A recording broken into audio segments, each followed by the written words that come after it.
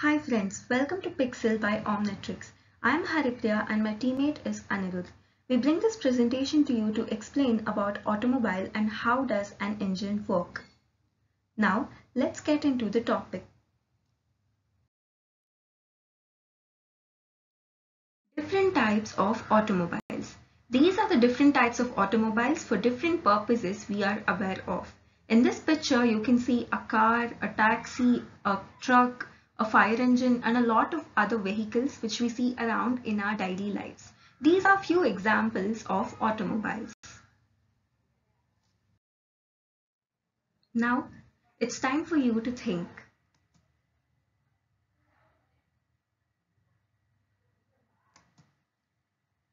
How exactly do you think the automobiles shown in the previous slide work?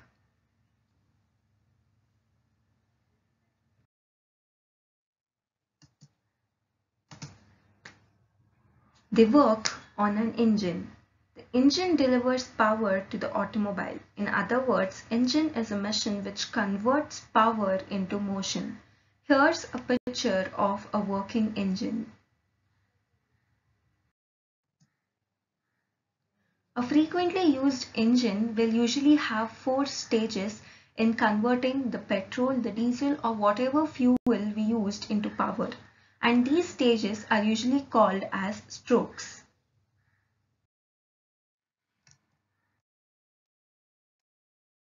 Now, these are the 4 strokes or stages of any ordinary engine.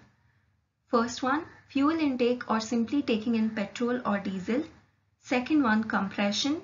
Third, the power stroke. Fourth, exhaust or leaving out the unburnt gas. So the first stroke is fuel intake. In this stroke, engine takes in the fuel, which might be petrol or diesel or the fuel on which the engine is designed to run. Now, as you can see in this picture, on the top left corner, there is a valve which is called as an intake valve. So through that valve, the petrol or the diesel or any other fuel will enter into the engine, and this stroke is called as fuel intake.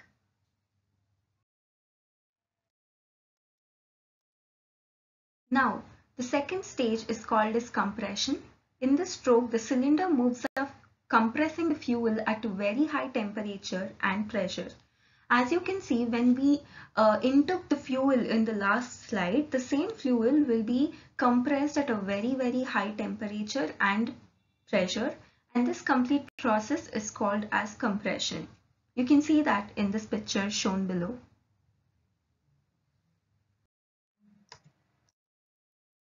The next stroke is power or combustion stroke. In this stroke, the fuel burns at high temperature and pressure caused by the previous stroke. This fuel, when burns, gives power to move the car.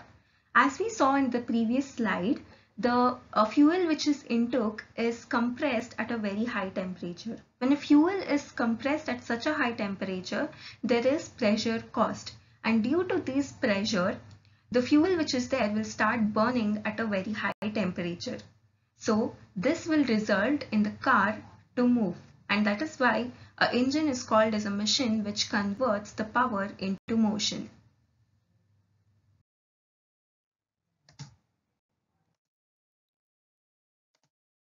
Our final stroke is called as exhaust. So in this stroke, after the fuel is burnt, the gas is removed from the automobile, which is usually seen as smoke. What exactly happens in this stroke is whatever gas which is left unburnt or whatever fuel is left unburnt in the power stroke or combustion stroke is let out through this smoke. So you can see in this picture, there is a exhaust valve to the top right corner, and that is the valve through which the smoke is going out. And you can see in another picture where an automobile or a car is letting out smoke. And that is how a car runs. Now you have answer to your questions on how an automobile works.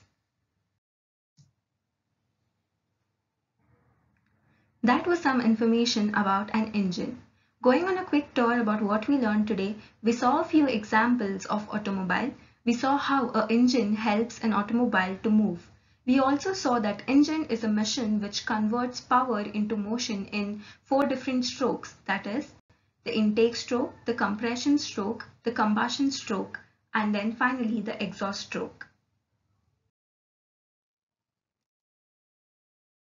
We hope you've learned something about automobiles today. Please do share your thoughts. Thank you. Let's catch up in the next video.